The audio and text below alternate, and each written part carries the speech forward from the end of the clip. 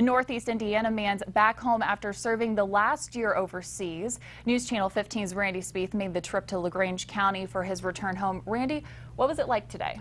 Well, Megan, if you're from the town of Wolcottville and you make the decision to join the military, your return home isn't just a celebration for your immediate family, it's also for the entire community. Wolcottville welcomed home its hometown hero today.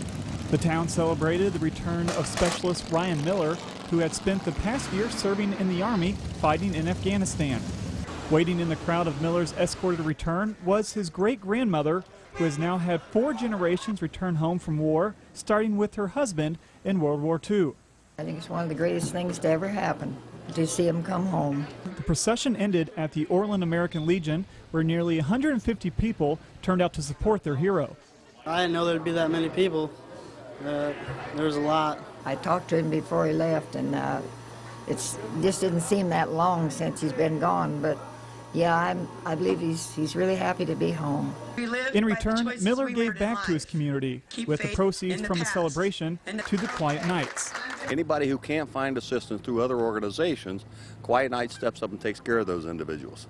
We're primarily focused on veterans and homeless veterans. Now that Miller is home, it's time to be back with the ones he loves. Just be with my twin sister and my niece.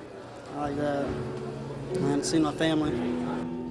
Now, I spoke to several people from the community and the American Legion, and the thing they've noticed is how welcoming every town really is when a veteran returns to the U.S., and it seems to be something they truly enjoy and wish they had when they return home from the war.